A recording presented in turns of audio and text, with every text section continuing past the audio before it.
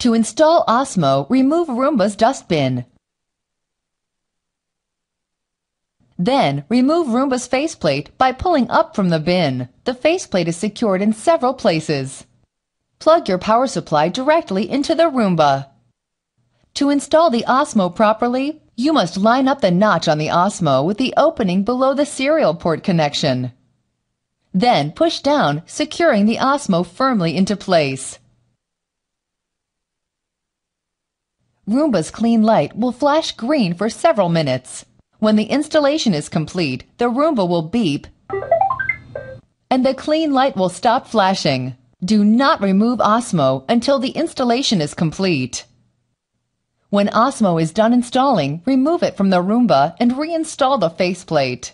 Installing the faceplate will require you to lift the handle and then slide it into the opening on the faceplate. Be sure to apply pressure around the faceplate to pop the 4 clips back into place. Then, slide the dustbin into the Roomba, clicking it securely into place.